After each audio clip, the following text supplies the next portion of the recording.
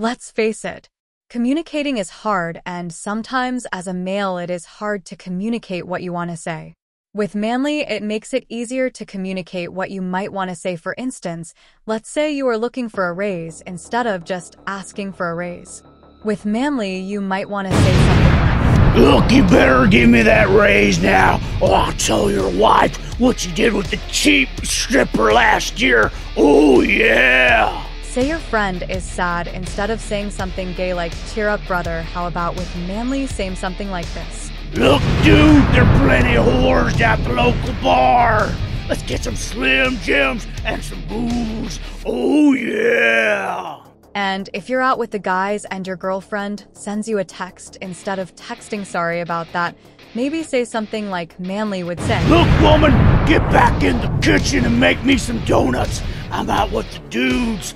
Oh yeah!" Download Manly today and stop the whining and start winning. And if you download now, you might not be such a wuss anymore. Download Manly today or you're gay. Oh yeah!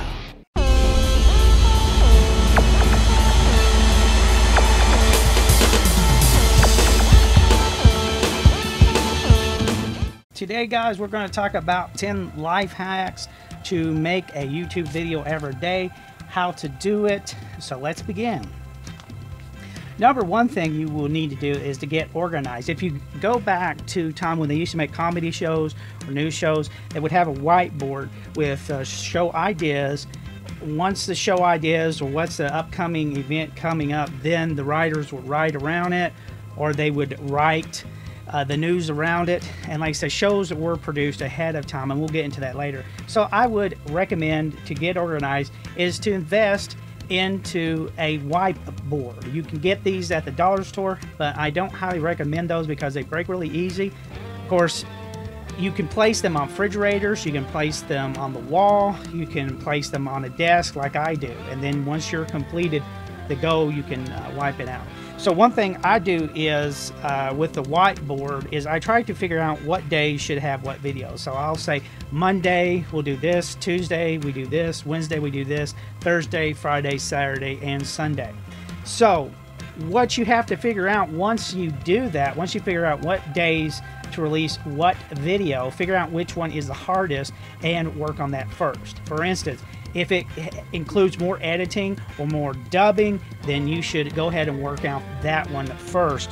Upload ahead. Once you do that, once you have created your video, you want to do it ahead of time. I recommend 7 days in advance to almost 2 weeks in advance. If you're creating 7 videos for the entire week, which you need to do, you can possibly do that in a 2-day period, possibly 4-day period. You need to release them ahead. So set your day.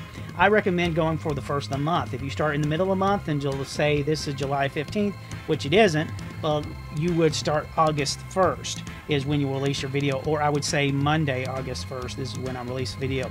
So once you have decided your goal date, then once you upload that video, you'll go ahead and produce the thumbnail, the information about the video, and then you'll release the video and it'll go out August the 1st. So that's what I would do to try to start this, because, and you'd let people know, keep up to date with your Instagram, keep it up to date with your TikTok, keep up to date with your social media, Facebook, let people know you're making videos. That's the reason why you may not be releasing some in the next 2 weeks, just for the sake of, letting people know. That's the whole thing. There's an excuse is something that you make afterwards. If it's an explanation is something that you make before the video. So explain to people, I'm not going to be making videos for a couple of weeks or 3 weeks because I'm making more content for you. That's especially for you, because that's your number one people you need to target, is those people that you make a video for. Number 4, set up a date to start. Okay. 5, devote days. You're going to devote your days for specific things. 1 day for uploading maybe, or 1 day for editing.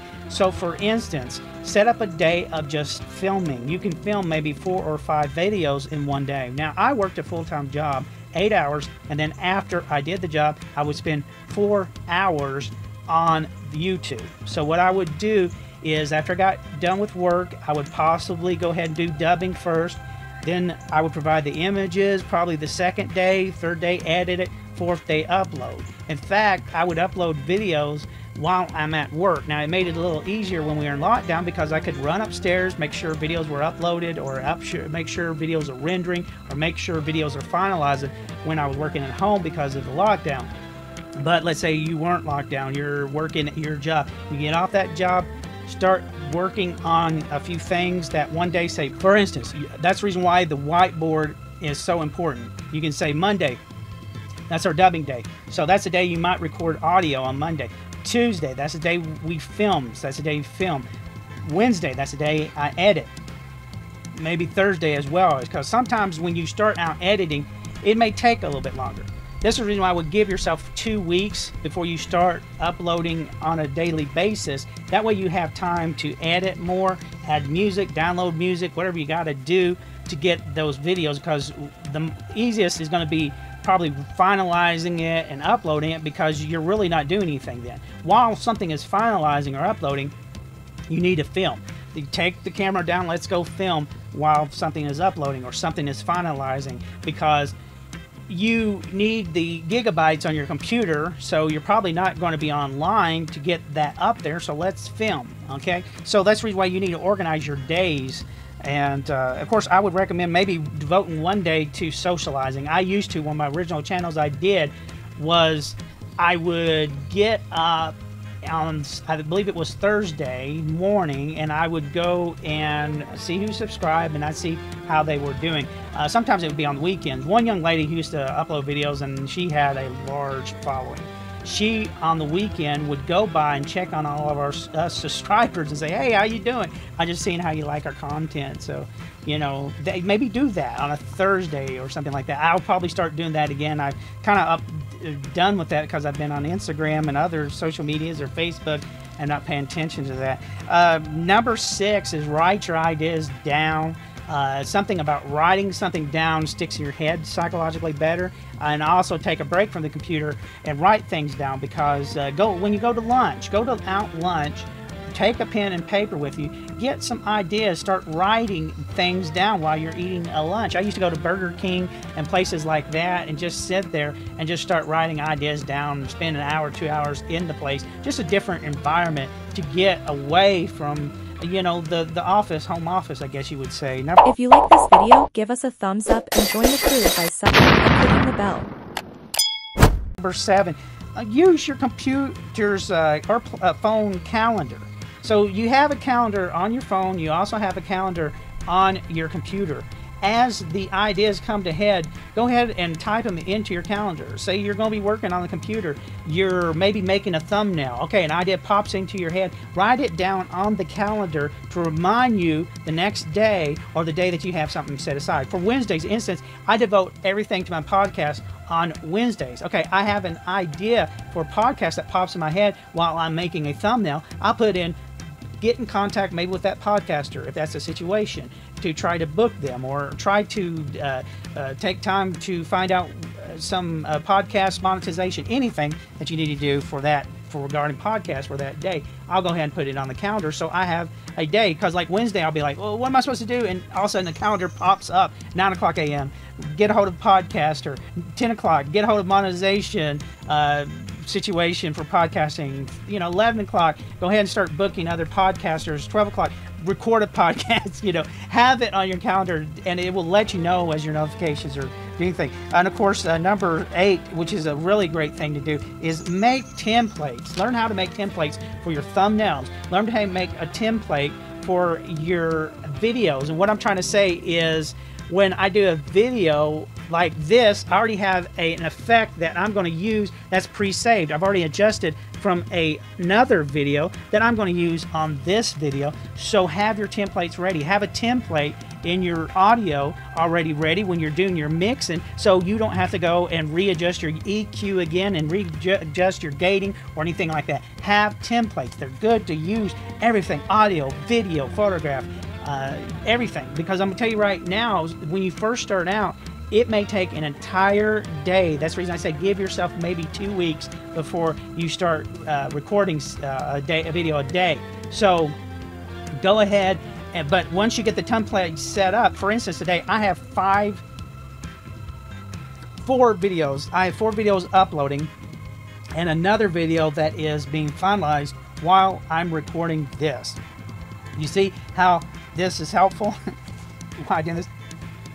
Number 9, while you're video editing, while you're podcasting, while you're doing anything, what you devoted that day for, turn off your notifications off your phone, turn them off your computer, turn off your messenger, turn off your Facebook, turn off everything. Devote your time to that video.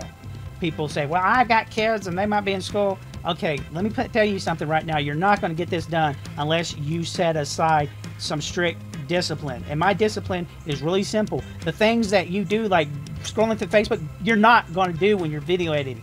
Turn that phone off and just set it for phone. Put the phone on silent. Put it in your pocket. When you hear a vibration, you know, if the kids, you know, might have gotten a fight at school, put it on vibration. That way you know that, you know, the principal. Give your phone number out to only a few people, because a lot of times my issues is spamming. The more I do as business going, you're targeted from sellers. Check your phone. If it says unknown number, don't answer. If it says so-and-so school, you know it's just kids. If it's got your kid's number, you know, Brian, Whitney, Brittany, Joe, Joseph, whatever. If you see those names, those are the time to pick up. But anything else, look at that phone. If you get a vibration, pull it out and see if it's important. If it's not important, put it to side. Turn those notifications off. If it's Jenny who just wants to send you a thing on Facebook Messenger, turn it off. Turn off those notifications. Every notification you can until everything's done. And then when all that's done, then you can do that. You know, realize this is a job and this is important to you. If you don't got that in your mindset, don't even start doing this. This is work, folks. This is, I know it's work that I find fun, but it's my job. And I'm not going to answer a phone or answer a fan just because to stop before video editing, because I'm doing things for those fans, all right? That's what I'm trying to say. If you're in a relationship, maybe kind of share. You know, if you're in a relationship with wife, say, honey, 4 hours, I got to go to YouTube. Well, during this time, will you answer the call? And the same thing with her. Have you take the turn on doing this. You know, you've got to be organized. That's what the whiteboard is for. That's what I love about it. People today will stop at nothing just to read a notification, and they don't get anything done. All right, number 9 was the turn off notification. Number 9 was turn off. But number 10, most of all, take a break away from technology. And let me tell you something. Like I said, I worked 8 hours a day. I do 4 hours of making videos, devoting to YouTube. Now that I'm doing this full time right now, I've expanded onto a podcast. I've expanded onto making music again. We're going to be selling drum loops. All these things that I've devoted. But when I do the 4 hours a day, that's all you really need for YouTube. So you're talking, I'm saying 20 hours a week of your time. 5 times 4 is 20. Have those videos uploaded on Saturday and Sunday. Saturday, go hiking. Turn off the computer. Take the family to the beach. Take them to the park. No cell phones. No computer. Maybe one cell phone for emergencies. Take that stuff and throw it on the bed. Pack up and get out of town Saturday. Sunday morning, go to church or devote some time to something of importance. And forget about these other things. Forget about that stuff. So those are my 10 life hacks to making a video every day. I know you can do this. We'll get into more things. Talk to you later.